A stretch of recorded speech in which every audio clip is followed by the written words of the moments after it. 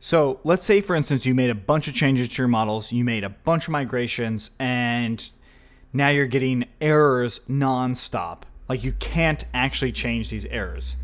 This is why it's so important to test locally before you bring it to a live server. That is, before you bring it online in a real place, right? This is actually how I should have designed the model itself from the get-go. I shouldn't have ever added shortcode later.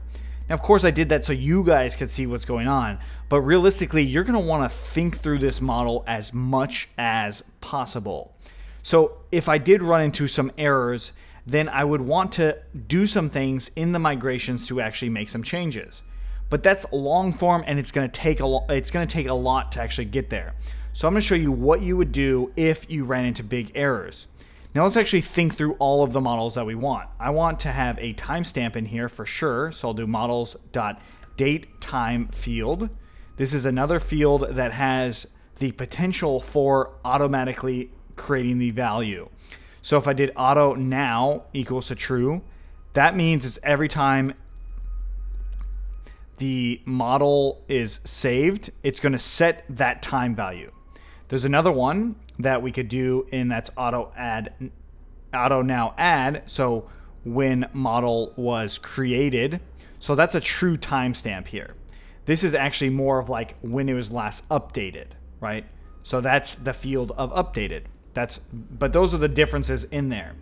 Now, if you put false for both of those, so this will be I'll just say empty date time, or empty date time.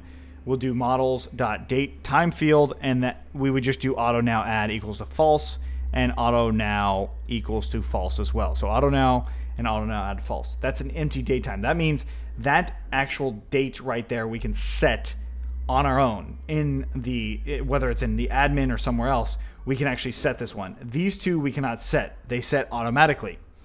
Okay, so those are the things that I'll definitely want to have. There might be other sort of things that I want, like analytics, like clicks, the number of clicks this has been clicked on. But I'm actually not going to put that inside of this model. All this model is going to do is have our original URL and then our shortcode. We'll have other stuff, but that's pretty much it. And then the last time is updated. That is, if we made any changes to it. And then, of course, when it was added into the database for our timestamp. So I'm going to go ahead and save this. And I'm going to run my migrations. So make migrations. And notice it says it's add the field timestamp. We're going to have to do all of this stuff. So I'm just going to go ahead and quit this. And I'm going to do something that if you run into those errors, what do? Well, this is what I do, especially when I'm testing. When you're going live and you're building a real production and you're doing stuff like that, what I'm about to tell you is not necessarily going to work for that. But it does work when you're testing, and this is really important, is because we're testing, we can do this. I'm coming into the shortener, and I'm going to go ahead and delete the initial file. I'm going to delete the second migration and the third migration. I can also delete other things in here, or I could even delete this entire folder if I wanted. But now that I've got rid of all of those migration files, I can go in and actually delete the database file as well. So I went ahead and deleted that database file. And now I'm back in the terminal. I'm going to do Python manage.py make migrations. And notice it did make migrations for shortener. So if we go back into that migrations folder, it's showing us now the initial. This is now showing us all of the fields. It's a little different than what we did before, but it's now showing us all the fields. And now we can do Python manage.py migrate. And this does all the migrations. And notice it's showing everything else too, right? Because we completely deleted our database. So that also means that we're going to want to make a new super user, Python manage.py, create super user. And we're going to do CFE and hello at teamcfe.com. And then I'm going to do learn code 2016, learn code 2016, and we've got our password. Okay, cool. So now we're back to kind of square one with the database. If I actually refresh in here, or not refresh, but just go back to that, I'm gonna have to log back in because I actually changed the session. I deleted all the sessions. I deleted everything related to Django, so I have to go back in and log in again. And notice it's saying page not found for that particular URL. That's because we haven't created any yet, at least in this new database. It's now empty. If I go to add a new URL, notice it's showing URL and shortcode. So I can make CFE blog again, and we'll just see CFE blog is the shortcode as well. We'll save and continue. And now I have that new URL in there, and I've got this new item.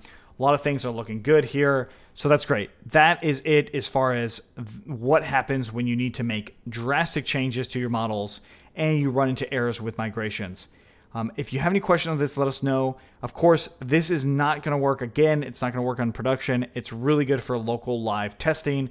And if you delete those migrations 1,000 times, that's okay. This is really just a history of the changes you've made to the models.